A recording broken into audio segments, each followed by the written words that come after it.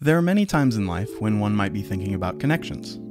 Okay, maybe not in most people's lives, but for the mathematician, oftentimes we look for ways to model the world around us to solve certain problems.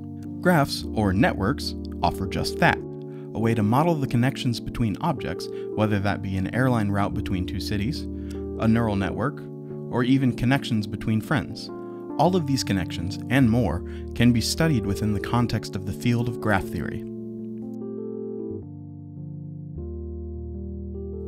Just so we know who to blame, the name graph was used by mathematician James Joseph Sylvester to describe a direct relationship between chemistry and mathematics. However, the first graph theory text was published in 1736 by, who else, Leonhard Euler.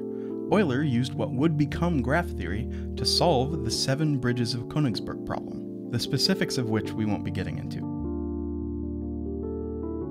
To understand what a graph is telling us, we must first suffer through a few definitions. Generally speaking, a graph is a series of vertices and edges, denoted as g of VE. The degree of a vertex is the number of edges that are incident to that vertex. In other words, the degree of a vertex is just the number of edges that are touching that vertex. As an example, consider this graph.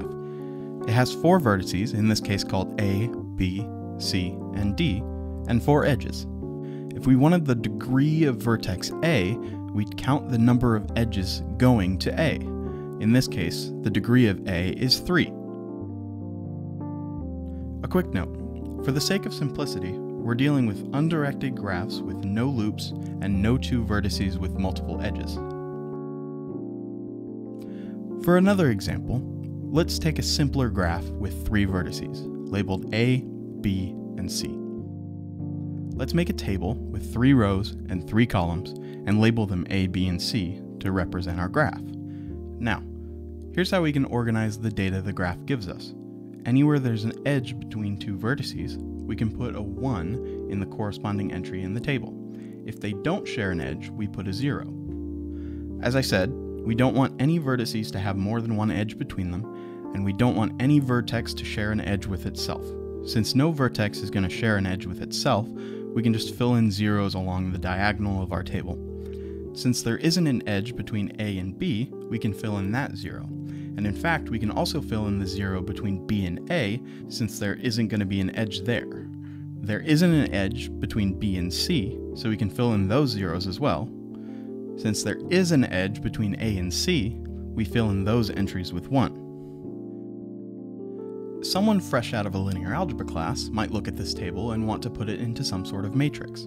And indeed, if we do that, we get what's called the adjacency matrix for the graph.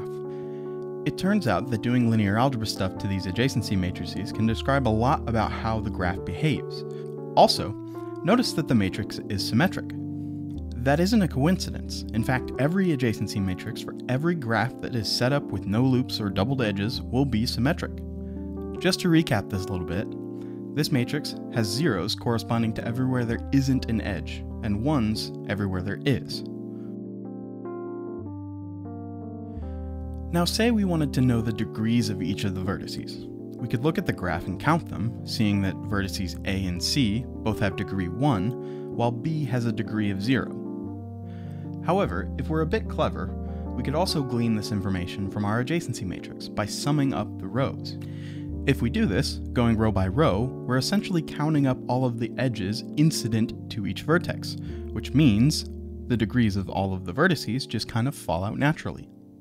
If we take this degree vector, because what popped out is a vector, and use its entries as the diagonal entries of a new matrix, we get what is called a degree matrix.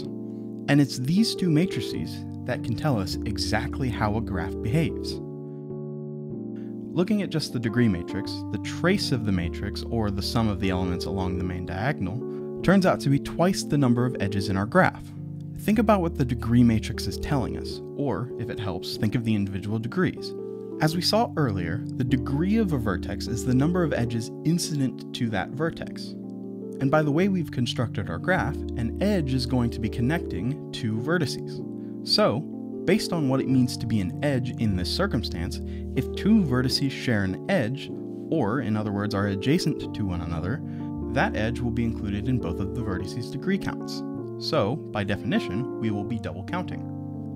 If we're given the degree matrix of a graph, or we get it from the adjacency matrix of the graph, and we want to know the number of edges in the graph, we just sum the diagonal of the degree matrix and then divide by 2. In this case, the number of edges in this graph is 1.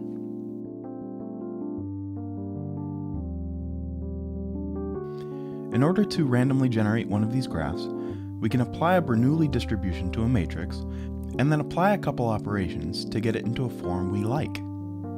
But what is a Bernoulli distribution? Put simply, a Bernoulli distribution can be thought of as a model for any binary operation, where there is a probability of one of two things happening, like a coin flip, or like in our case, the probability of there being an edge between two vertices. So if we generate a random matrix with a Bernoulli distribution with probability 1/2, we get something that might look like this, which isn't in the form that we need yet. However, if we add that matrix to its transpose, we'll get a symmetric matrix. But this symmetric matrix will have a bunch of pesky 2's everywhere.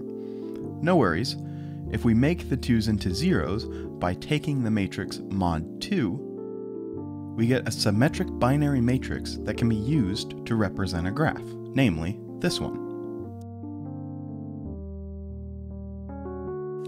So what did we learn?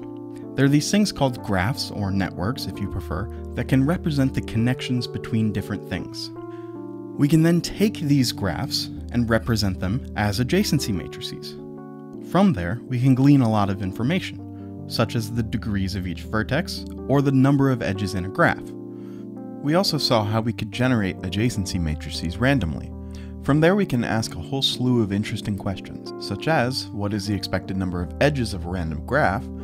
What is the distribution of those edge counts? What is the distribution of the eigenvalues of an adjacency matrix?